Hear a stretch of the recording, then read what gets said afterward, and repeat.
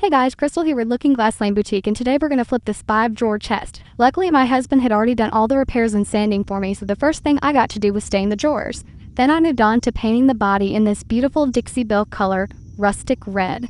I was going for like a Harry Potter vibe because I was doing another piece that was going to be green like Slytherin, but unfortunately, it just didn't pan out the way I hoped. I tried houndstooth on the side a couple times and I just did not love the stencil, so I just went back with some black and blended on the sides a little bit.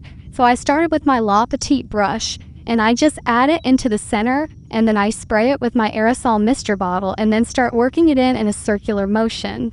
I keep working it until I get it in all the areas I like it, and then I come back with the larger Best Dang brush. It's a big round natural bristle brush that I like, and I get it all perfected. Then I come back in with the original color of that rustic red and I tone it down a little bit. So this is a long process. I just showed you a little snippet, but here is the finished project. I really love the gold Heppel white hardware on this, and the red really pops with the dark stain drawers. I hope you guys like it.